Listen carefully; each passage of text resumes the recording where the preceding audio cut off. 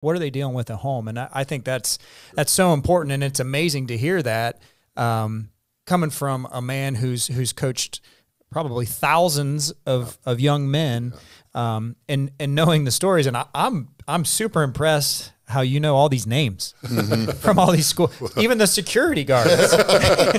Those are my guys. Yeah, I'm sure. Guys. Yeah, I'm sure. But it is a testament to you. You talk about like Tamika Williams and all these special players and how they were put in your lap. Yeah, yeah. I would guarantee if they were sitting here today, they would say the same thing about you. I appreciate that. Yeah, that you were put in their lap. It's an opportunity. The Royals are great. One thing about coaching is sometimes you get a little more credit than you deserve. You think about social workers and you think about people that are doing those kind of jobs.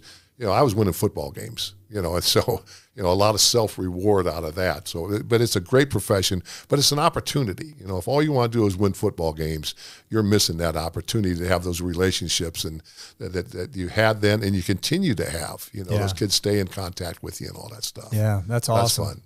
Well, as we try to land this plane, which I hate to do, we could probably go on for a couple hours here. Do you have any closing thoughts or words of wisdom or advice